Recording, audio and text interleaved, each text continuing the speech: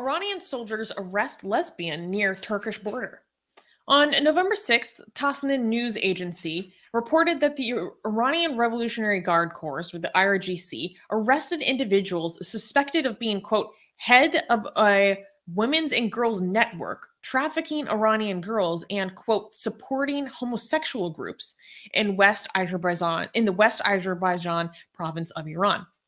IranWire reported that the person the IRGC arrested is an LGBTQ supporter named Sareh.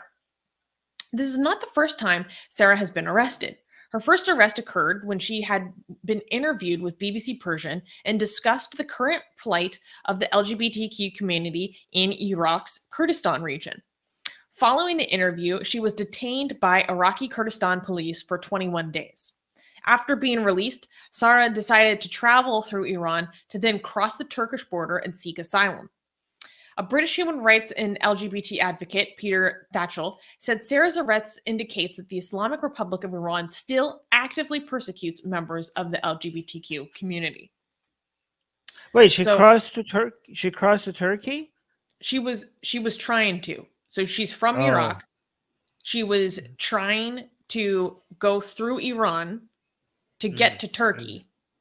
And she was arrested while she was almost there. But what's interesting is that, so usually, according to more conservative, correct me if I'm wrong, Armin, typically you can only really be punished for homosexuality in Iran if you're actually caught doing a gay sex act. But there's also people who are persecuted for propaganda and talking about it, trying to. No, for advocacy as well. Okay, so if you're like, I'm a girl, I like girls, I want to have sex with girls, and that's what you can't get punished for that. If you say I'm a lesbian, okay, technically, okay, you cannot get punished for that in Iran because you haven't they think okay, you have an illness, but you're not giving into temptations. So good for you, good job. Maybe go turn into and they're confused about sexual orientation and gender identity.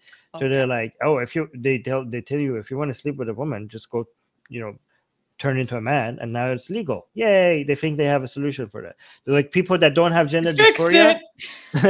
We fixed it. Wow, look how progressive we are. We don't punish transgenderism. We fixed it. We don't punish lesbians or gay men. We just make them go through gender, even though they are happy with their gender, they can change their gender, and now they could be with their gender that they want. They're completely confused. And some people in Western countries, some leftists, congratulate them. Oh my God, in Iran they actually accept transgender surgery. They pay for the surgeries. You're but for people who don't want it, sometimes, okay, so that's a whole nother world. But but it's not just the sex that could get you in trouble. It's the advocacy for the rights or criticizing the government's views on them. You could get in trouble for that as well. You take, for example, she's gotten arrested not for having sex, because I don't think they have caught her. They have proof that she had sex with somebody. She's arrested for advocacy and talking to the enemy, or spreading corruption on earth, spreading degeneracy, or According to the report, the IRGC said in a statement that one of the charges against the so-called smuggling network was, quote, communicating with and supporting homosexual groups who operated under the support of multi-regional intelligence services.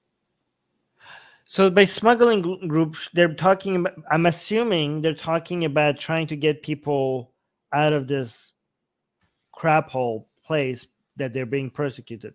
Yes, I mean, getting people to freedom. They are talking about when they say human trafficking, because they call it human trafficking as if it's against their will. This is getting people to LGBT people to freedom. This is not human trafficking. This is saving people. I don't know if she entered Iran legally or not. I mean, I don't blame her if she's trying to get away. I'm not gonna blame her. Oh, why did you? If you're trying to get out, if she's trying to run away from Iraq and Iran, Like, I'm not gonna be like, well, did you file the correct papers? Like, no, like, no, get the hell out of there. Like, I'm so sorry that she didn't manage to get out. Yeah, I don't have any respect for Iranian laws, so it's not like, oh, she committed something illegal based on Iranian laws. Like, okay, good. Wish it worked. Yeah,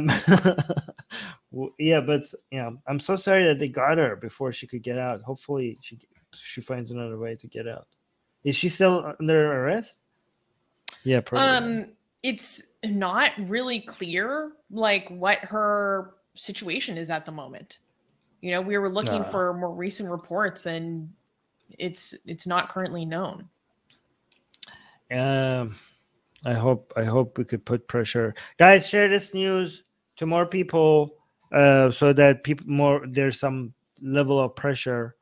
There's some level of international attention to this, so that they can't get away with abusing her. It does matter, by the way. The more people know about these stories, the more these countries feel the pressure, international pressure, and they might change their behavior. Sometimes they have. Atheist Republic needs your help. We've been the target of many legal attacks by Hindu nationalists ever since our founder, Armin Navabi, blasphemed against Hindu deities. We have retained legal counsel to help us defend our access to our community in India. We have started a fundraiser that will help us afford to tackle many legal issues, including judicial harassment and censorship. Whatever you can contribute will go a long ways in helping us in this fight. Link in the description below.